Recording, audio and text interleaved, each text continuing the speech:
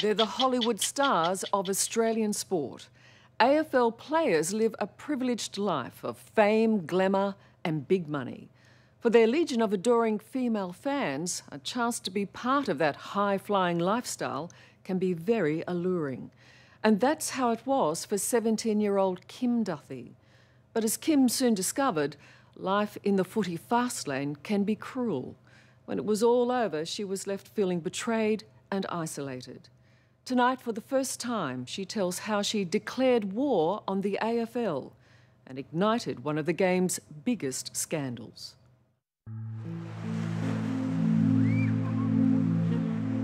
For Kim Duthie, the last year has been one she and the AFL will never forget. A 17-year-old girl who stopped a powerful football code in its tracks. Obviously, I caused a lot of trouble over this past year, this early year. I guess it felt good to sort of, you know, be in control for once. Her feisty stance in a nude photo scandal, and now sex allegations involving Ricky Nixon, an AFL player's agent, has put a blowtorch to the belly of the code's moral fibre. I don't think some of the things I've done have been good decisions, but I know that I'm a good person deep down inside. I've made bad decisions, but just because you make bad decisions doesn't mean you're a bad person. She may be young, but Kim Duthie has proved to be no shrinking violet. Her response to what she believed was inexcusable treatment has been both swift and biting. Oh my God, I could fucking scream! Ah!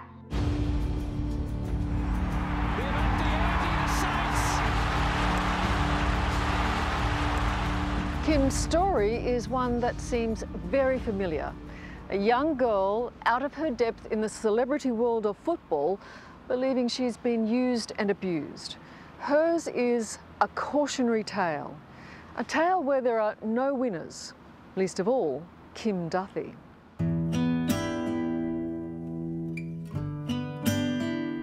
Kim grew up in the Melbourne working-class suburb of Frankston. Were you always a footy fan? No, I actually hated the AFL. I'd always tell my dad to turn it off when it was on the TV. I just thought it was really boring, same as the cricket. When did you decide you liked it? I think it's sort of, once you meet someone sort of famous or, you know, a sports person, I think you become more interested in it. When did that happen? When did you decide, oh, AFL looks all right? I think when the boys first came to my school. Impressionable schoolgirl heads turned when St Kilda football players went to Kim's school. She was amongst the pupils who heard their motivational speech. Was it something they said that connected, or did you just like the look of them? I sort of had this stereotype of footballers that they were sort of dumb and only could play football. But after I heard them speak, yeah. Kim says there was no personal contact made with the football players that day.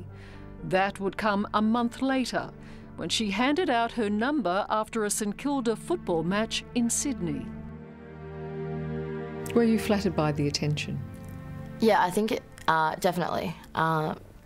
It felt really cool to, you know, be able to say an AFL players, you know, sort of thought that I was all right looking or wanted to hang out with me, and yeah. How old were you then? 16. Yeah. Did you tell them you were 16? I originally told them that I was 19. And why did you do that? I think because I thought if they knew how old I was, that they'd straight away be like, you know, you're a junior, we want nothing to do with you sort of thing. Yeah. So I just thought I had a better chance if I said I was over 18. Kim claims that night she had her first sexual encounter with a footballer. I guess as soon as I walked into that hotel room, I thought, oh no, this is bad. I don't know how I can sort of get out of this situation. Tell me why you didn't think you could get out of it. I didn't know what to do, really. I didn't know how to stand up to myself. I thought, well, he's going to sort of be, like, really angry if I say I have to leave. Nonetheless, Kim says the sex was consensual. It would be her introduction to the world of AFL, and she'd soon make contact with St Kilda player Sam Gilbert. Would you call it a relationship? That's sort of hard. Well, we saw each other a lot. I guess we were exclusive, but not boyfriend and girlfriend, if that makes sense. Yeah. Because you knew that you weren't his girlfriend, or?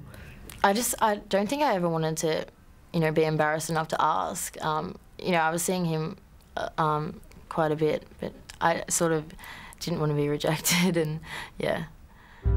Kim says she was trusted to be in Sam Gilbert's home alone. It was during one of those times, she says, that she accessed Gilbert's computer and downloaded nude shots involving St Kilda players Nick Del Santo, Zach Dawson and Nick Riewoldt. Photos that would shock the football world when they became very public. How the photos came to be released started when in May last year, Kim claimed she was pregnant. She says Sam Gilbert, St Kilda Football Club and the AFL cut all contact. She says she felt hurt and isolated. It would be the catalyst for her next move, publishing the nude pictures on the internet. At no point in time have I had any association with the person that is responsible for obtaining my photograph and posting it on Facebook. What's driving you at this time to be so hateful and so vengeful? I guess, the photo thing was power. I wouldn't call it revenge, but it was sort of, I just want you guys to feel how I felt. You said at the time that all you wanted was an apology. That's correct? That was all I sort of wanted. Apology for what? Just of how everything was just, I'd never heard from anyone again. You've gone from being like this 16-year-old girl who does nothing to hanging out with, these high-profile celebrities, like sports stars, and when everything was over, it was like a jolt back into reality, and I sort of just felt stranded. I felt like I was the one who was being blamed. I was being made out to look like this girl who was this big sort of skank. I don't know. I just felt like since then, it just started to spiral downhill.